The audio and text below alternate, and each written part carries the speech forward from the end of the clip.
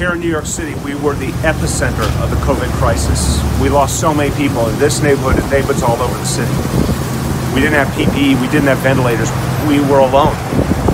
And then we started to fight back, and vaccines came, and we focused on vaccination. It made all the difference. We're now the safest place in this country, but we gotta go even farther.